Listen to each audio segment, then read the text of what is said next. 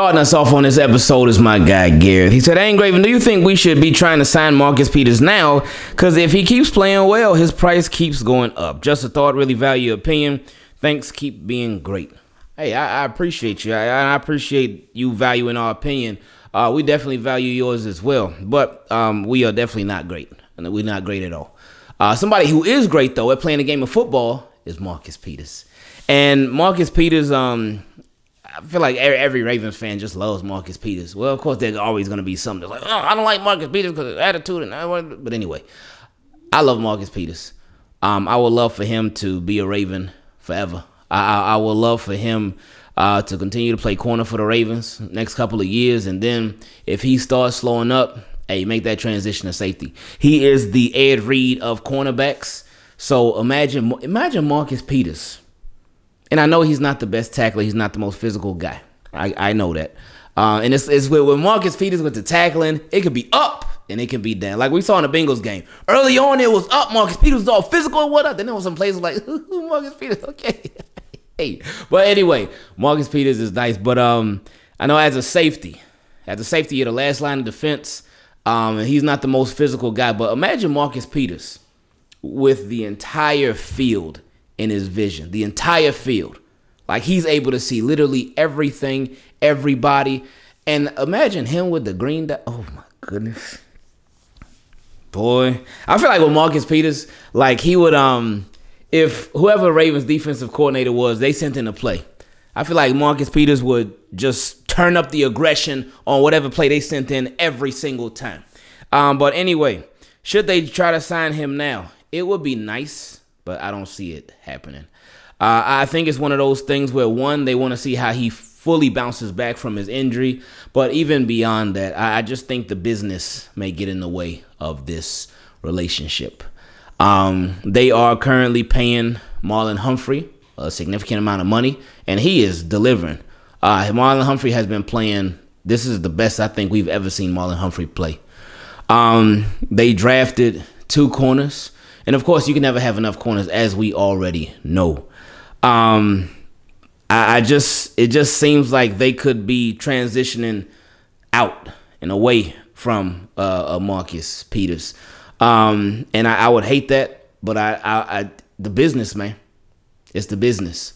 I do not think that they are going to want to pay. Because Marcus Peters, again, when his contract is up, I am certain he is going to want to get paid, and I will have no problem with that. I'm never upset with the players wanting to get the most bread that they could possibly get. And with Marcus Peters, I just think it'll be one of them scenarios where, hey, Ravens may give him an offer, and he loves Baltimore, he loves the Ravens, loves the organization, all that stuff, but I just think he's gonna be able to cash out a lot more elsewhere. And I just don't see Ravens paying 2 corners, top corner money. I know they've done it like with Marcus Peters and Marlon Humphrey. Both of them making a significant amount of money. But I don't see them doing it again, especially when you hope that they're still going to sign Lamar Jackson to his deal. And it's not even one of those things that's not doable, because they could certainly do it, but I just don't think the Ravens want to. And the next part of his question, he said, "I'm just checking in to see how you and Pookie and your family are keeping." We're doing good, man. I appreciate that. "I'm sorry I haven't been in touch. I had to put my dog down. My heart is broken. Just wanted to share this with you, and team, keep it clean. Stay safe, and I send my love to everyone. Thanks." Oh, man. That's tough, man. I really do feel for you, man. I feel for you, especially as a dog owner. And I know, like with dogs, they become family. Like, I mean, they are family. Like initially, especially with if you first get a dog, if it's your first dog, you're like, okay, cool, just the pet, family pet, and early on, you'll like the dog or whatever, but over time, over the dog peeing inside the apartment, over the dog spilling water all over the place, over the dog pooping inside the apartment, over the dog the walks, the mess ups, them ripping stuff up. They take you through a lot, and you go through something bad and some annoying stuff, but it's all part of the process, because over time, I mean, you go through a lot more good than bad, and you love that dog. So that's, again, like I said, it's family. They become family. The dog is part of your everyday routine. Whether you take them around to walk them, you just wake up and you hear them, like you hear the tail wagging, you hear them breathing, you hear the excitement, and it's part of your everyday routine. So if that's going, like, I know I know it's tough. So you already know we rocking with you. The whole team keep it clean, rocking with you, and we know that's a tough situation. I can't I can only think about what that's like, because I haven't had to experience that yet. But I know when that time comes, I know it's gonna be tough, man. So I know, just thinking about, I can't even think about how tough it is because I've never been through it. But I know there's gonna be people with Team Keep It Clean that have unfortunately been through it. So they'll know. But I do really feel bad for you. I really do, because it's gotta be really, really tough, man. But keep your head up, man. And I know, just think about all the time that you spent with the dog, man. All the time that you spent with the dog. Look at pictures, old videos and stuff. But yeah, man, I do really feel for you, my guy. Oh man, next question came from my guy Juan G. He said, "Are you ready for game day? These Giants, man, it's really just a running game we need to stop. If the Ravens really come out and they play their overall game and stop Saquon, I don't think we'll have a problem beating them." Yeah, that's my biggest fear as well. My biggest issue or thing that the Ravens need to stop is Saquon Barkley. I feel like if they can take him out the game, I feel like they'll be good to go. I feel like they'll be good to go. Now, that's easier said than done. And it's still these Ravens we talking about. But I don't know. It's weird. Like, the more that I've been thinking about this game, initially I said 30-22 Ravens. But the more that I think about this game, this just feels like one of those Ravens games where they just, like, they really, really take care of business in a major way. So winning, like, by multiple scores. And we'll see how it goes down. But Saquon Barkley, to me, is the biggest X factor in this whole thing. Giants going to bring it, though. They're not sitting at 4-1 for nothing. So they definitely going to bring it, and we're going to see how this thing shakes out. Next question came from Nazarene. Say, "Hey fam, how are you? Hope all is well. I just want to say that if we want a Pro Bowler or elite wide receiver, we will have to trade Bateman. I repeat, I do not see us distributing that ball to 3 wide receivers, a tight end, and a running back. I don't see it, fam. We barely pass into the receivers now. Lamar is winning for sure, and I love how he embarrasses defense, but my boy got tunnel vision." Shout out to Kodak Black. Hey, hand in hand, Lamar Kodak. Anyway, his eyes tell who he's going to throw it to, and he doesn't like to throw the inside short slant. We look for the big plays too much. Greg Roman is doo-doo. Lamar and mechanics are better, but who's going to teach him how to scan the field? So, yeah, we should get a big-name receiver and trade Bateman. Another team would love him, so the fans get a proven receiver. Bateman gets the pressure off his back, and another team gets a dog. Wow, this was a lot right here. A lot to unpack with this one. But no. With Bateman, that's why I just really I gotta get one of my film guys. I got an idea for who I want to bring on to discuss this topic right here, because it's something that I've been wondering about. Is it that these receivers are just not getting open? Is it that Lamar Jackson is just not hitting them when they are open? Is it the scheme? Like, what is it with the Ravens and the pass? Because Bateman, he be getting his shots. Devin Duvernay be getting his shot. Obviously, Mark Andrews be getting his. But what is it with a lot of the other guys? Are they just clamped up like that, or are they just not? Or like, what is the issue? Or is it Lamar? Is it Lamar's a problem? As far as him scanning the field, I feel like he scans the field a lot. There's sometimes when he will miss somebody, where he won't see somebody that could be wide open.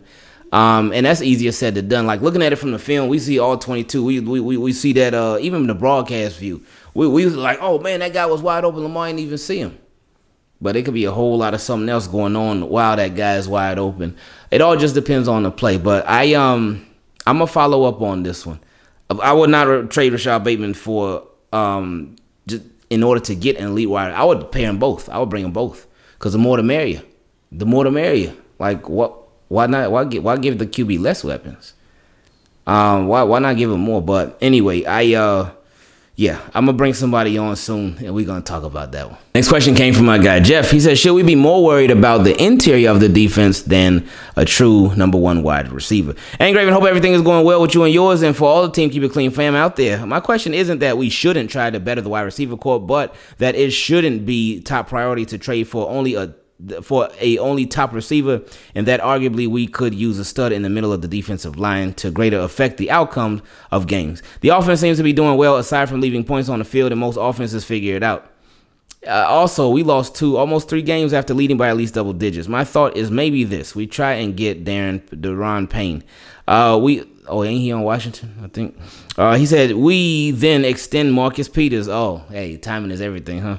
And do some more salary cap gymnastics and try to get Denzel Mims, whose cap hit is a little over $1 million, and Payne is around $8 million. It would be nice to trade for Roquan Smith, but seems highly unlikely and would probably require Patrick Queen, or at least if I was the Bears, that's what I'd try to do to get an immediate player to come in at the position. Yeah, that makes sense. It'd be nice to have both of them though, but can we be choosers? Anyway, he said, I do believe that the second half of the season we will see much more production from the pass rush once we get all the players back and in rotation. If we can do that, then it's safe to assume the turnovers would increase, giving Lamar that many more possessions. I just think this season the defense of the Ravens has got to play till the final whistle, even more so than the offense. Let me know what you think, my friend. Always fun bouncing ideas around for sure. It always is. It's so much fun to think about all of these different things. They lost Michael Pierce. And that was a really big loss. That was a really, really, really big loss. They lost Marcus Williams too. Man, they lost Kyle Fuller. They lost some significant guys on defense. It's crazy. But Daron Payne, getting an interior guy who could provide some pressure, that would be nice. It will certainly help. But my thing is, why not prioritize the offense? The defense is coming around, but why not put that much more stock into the offense? Ravens have been doing this defensive thing for years. It's like, hey, all right, let's go get a proven guy. And I understand where you're going with it, because you want to get interior pressure. You want to help up the pass rush, and I get that. But why not up the pass game?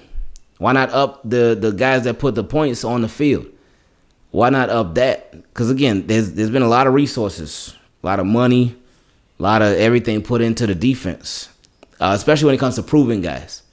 But why not do that on offense? I would have no problem with Daron Payne, but because it's like even you went and I think you did say that you think the offense will be fine. So I see why you went the way that you went. But even your thing on offense versus defense, you said try and get Daron Payne. Salary cap hit is like $8 million. But then you said for the wide receiver, get Denzel Mims, who's not even active on game day right now. He's like the Jets' 20th receiver on the depth chart. And his cap hit is like a little over $1 million. So it's like, all right, defense we pay, but offense, no, we got to be cheap on offense. So anyway, he said, P.S. Just once I'd love to see Lamar and Huntley on the field together in a split back shotgun formation with a back, just to see if it could work due to all three being able to run. 2 can throw, and who knows how well Lamar and Huntley can catch. But if they can, good luck containing that offense, even if it's the same few plays every time. Oh, yeah, you done been messing with that 2019 Giro too much. The last 2 questions came from my guy, Gold Morano. He said, what's good, Ingraven? Thanks for making the football season so much more fun and exciting. I don't know if we do all that, but, I mean, Ravens, they do another job of that. But anyway, I appreciate you. I was curious to know if you happen to know that DJ Moore is actually a Philadelphia native. The only other team that could bring him any closer to his hometown would be the Eagles, and they've already blessed their QB with top-tier talent. Talking heads are now pondering the idea of Baltimore as a possible destination for free agent slot receiver Odell Beckham Jr. I don't think I just do not see the Ravens. Nothing in me sees the Ravens signing Odell Beckham Jr. Nothing. I wouldn't mind it once he's healthy, but nothing in me sees them signing him at all. But anyway, he said, I don't hate the idea, but why not make an offer to trade the 2023 first round pick, 2024 second round pick, and the vastly underutilized James Prochet for DJ Moore, and make a strong play for Odell Beckham Jr. in the interim? Am I being unreasonable? Ooh, I like how you think. I love that. You like bring them all. Bring them all. But I love how you want it all. Like you really trying to upgrade those wide receivers. Like, oh boy, like a DJ Moore, a Bateman, a Duvernay, an Odell Beckham Jr. Oh, don't forget Mark Andrews. Oh, wait a minute, Lamar Jackson. Oh, that guy J.K. Dobbins. Oh my goodness. Like, you want the offense to be unstoppable, don't you? I love it. Now, I mean, we know it ain't gonna happen, but it would be great. But he said doesn't feel like it as I type this. Is this organization as committed to Lamar as Lamar is to the organization? Imagine Andrews if he weren't being double covered. Oh boy, that'd be filthy. If Mark Andrews is always one-on-one, that would be filthy. He said, imagine defenses being forced to open up and play back. With Bateman already proving that he's turning out to be an unavailable and oft-injured player, how much more effective would Duve become with DJ Moore? I predict that Lamar's job will become so much easier. He go further into the playoffs, likely win the 2022 MVP, and put Steve Bisciotti and his accountant in quite a precarious situation. Waiting for Green Bay to make a move would not be wise. The time to pounce is now. I love it. He said, I try not to allow my mind to drift back toward the conspiracy theory that EDC is purposely avoiding providing Lamar with that dude at the wide receiver position in an effort to keep the QB's numbers and performance as low as possible leading up to negotiations with LJ8 and his mom this spring. Surely EDC isn't that shrewd, right? Ooh, you talking business, baby. And anything's possible in business. I mean, you would hope that that's not what was going down. But just again, always remember Lamar, his mom, his camp, his people, they are not foolish. They are not stupid. Anyway, his next question he said, Ingraven, I'm glad to know that I'm not alone in my thoughts. I hear the pundits and talking heads speaking on how much sense it would make for DJ Moore to become a Raven. It's the way that people speak about the possible acquisition that concerns me. Because of Ravens front office history, we have a defeated attitude and lowered expectations ever since Terrell Owens spurned us in 2004.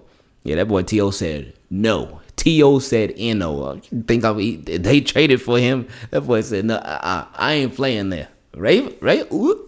No, I ain't going there. That dude said he ain't want no part of it. EDC cannot simply make a casual call of inquiry to Carolina, as some have suggested, but he needs to be hyper-focused on coming up with the deal that Carolina can't refuse and then implementing ways to create salary cap space for the 25-year-old after this season. The fans should demand nothing less. We can't just accept mediocrity. Yes, we have several needs, but Lamar needs a true lion at wide receiver, and there's no way EDC hasn't realized this. If he once again ignores the need of his QB, my suspicions will only heighten that the Ravens want Lamar to fail just enough to generate more team leverage during contract negotiations. If our Ravens manage to find themselves with a playoff berth this winter, we can all rest assured that we will once again be a one-and-done playoff team. If DeCosta doesn't address this need for an elite wide receiver. With the exception of backup Trent Dilfer and the greatest defense ever assembled, the 2000 Ravens, has there ever been a modern Super Bowl champion QB who did not have an elite wide receiver? Unless somebody intends to clone Ray Lewis, we need to get that dude. Yeah, and again, I would definitely hope that that's not the case. Again, with business, you never know. But you would hope that that's not the case. You definitely, I mean, I'm with you. I would love for Ravens to upgrade, that much more, but that much more. Get it, DJ Moore, that much more. Okay, that wasn't even on purpose. I don't know. I just don't. The one possible option I could see them doing would be Robbie Anderson. DJ Moore, I just don't think it's gonna happen at all. I don't see the Ravens getting anybody that's that guy. I see them getting somebody that's supplemental, but I don't see them getting somebody that's that guy. But Robbie Anderson, he could come in and help. But like you mentioned about Bateman, yeah, he has been often injured. He's missed a good amount of time, man, with injuries last year, now this year, and we'll see how long it lasts this year. Hopefully not too much longer, but that's another reason why you could bring in somebody else to stay ready so you ain't got to get ready. Health is wealth. So with Bateman, we know what he can do. We know he can play. but you got to be on the field too. So if they brought in somebody else too, the more the merrier. So then when Bateman comes back, Bateman like, oh, okay, I got somebody else to make my job a little easier. Okay, Devin Duvernay, oh, Bateman's back. Oh, okay, so we got Bateman and this other guy to help make my job easier. And Mark Andrews like, oh man, I've been waiting on this. Yeah, this feels like a dream, and you know just what I mean. You see my boy, he like gotta made it. Boy, he's a fan and he like the Ravens, and you know just what I mean.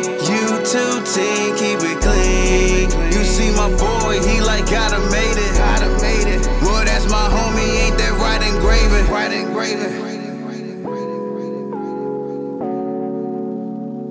Shout out to Ingraven.